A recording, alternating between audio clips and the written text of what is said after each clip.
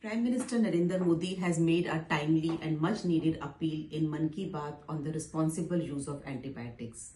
As a microbiologist, I strongly support this message. Antibiotic resistance is no longer a future threat. It is a present reality.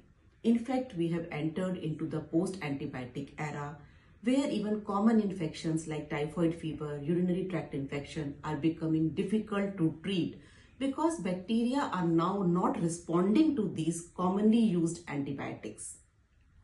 The main reason for this antibiotic resistance is antibiotic misuse, taking antibiotics when they are not indicated.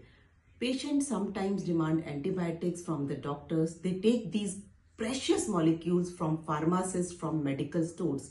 Sometimes they do not complete the course of the antibiotics. When they start feeling better, they stop these antibiotics. My appeal to public is that please do not self-medicate. Do not ask the doctor to prescribe antibiotics. Follow the doctor's instructions. Always complete the course of the antibiotics. And it is our combined responsibility of doctors, of pharmacists, of nurses, and you, the public, to preserve the power of these important molecules. As if we misuse them today, there will be no cure tomorrow, and our future generation will have nothing left for them.